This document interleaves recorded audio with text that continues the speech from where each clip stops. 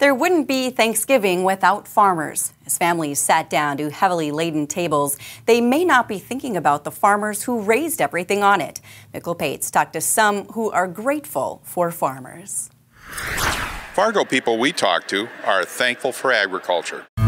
My father-in-law farms by Dumont, Minnesota, and my dad is very involved in farming. My husband hopes to someday go back and farm as well. You know, if you look at your Thanksgiving feast on Thanksgiving Day, I don't think there's a thing on your table that a farmer hasn't helped bring to your table for you. I thank them for their hard work. You know, it's a tough job. It's a probably demanding job, sun up to sundown, and thank them for making it easy for me. Do you have a particular connection with agriculture? I grew up in a farming family. Both my brother and my dad are farmers. I still think of the different seasons based on the crops and like the smells of harvest, and things are, you know, bring back a lot of memories too.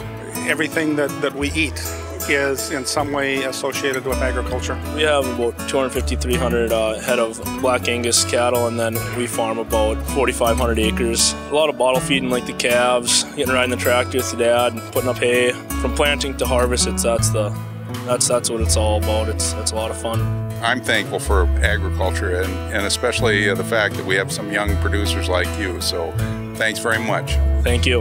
Back in the rural areas, you know, every business kind of depends on the farming, and they're all affected. They work very hard throughout the entire harvest season and all year round. Well, thanks very much for talking to us, and you have a new addition to your family, so that'll make it even more joyous. He's our youngest one. We have 2 older ones, and he's our last, so we're just enjoying him. For Ag Week, this is Mikkel Pates in Fargo.